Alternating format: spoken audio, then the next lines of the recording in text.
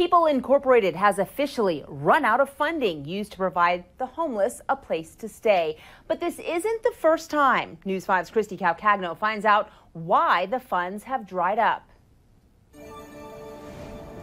Yeah, that's right, Julie. People Incorporated here in Abingdon have really been hit hard by the pandemic. Now, before COVID-19, they were averaging about $10,000 to shelter the homeless in our area from local hotels and motels. But now, because of it, those numbers have exceeded, reaching $300,000. Now, last month, federal funding was able to do a temporary fix, but that money has since dried up, leaving 70 families facing eviction. If someone doesn't step up with substantial amount of money, then there are going to be people during the pandemic who will be literally homeless on the streets of our region. Now, all hope is not lost for those families. Actually, a Virginia agency is stepping up to help.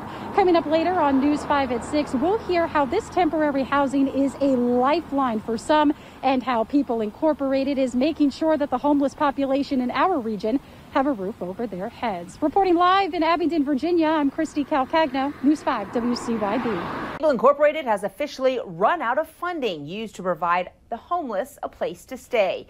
And as News 5's Christy Calcagno finds out, this isn't the first time that it's happened this year. Christy?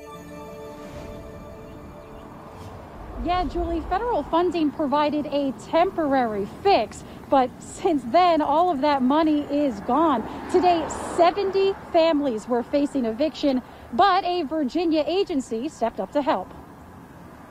We have literally run out of money. Before COVID-19, People Incorporated spent an average of $10,000 a year on sheltering the homeless in local hotels and motels. So far, during the pandemic, we've spent about $300,000 for that. Goldsmith says CARES Act funding filled the gap, but that money dried up, making it difficult to provide temporary housing. So what now? Where did these 70 families go? We didn't make a promise to continue to house these individuals forever. Once they're displaced or once they are don't have any funding to continue to house them into a shelter, we don't know where they're going to go. Temporary housing is a lifeline for people like Melissa and Tony. I feared every day that something was going to happen, and she would not have a place to lay down and sleep, a place to plug in all of her machines to keep her alive every night. It was scary is what it was, very scary. They now have a more stable place to stay. Lost my house, lost her, lost everything I had.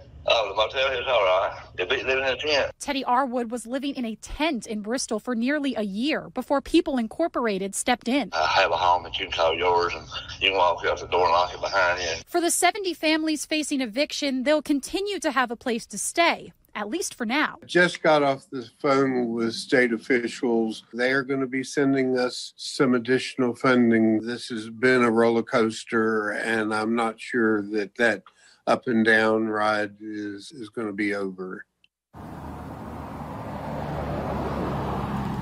Now, these roller coaster of events are far from over. Execs at People Incorporated will be in talks with the Virginia Department of Housing and Community Development on exactly how much funds are needed.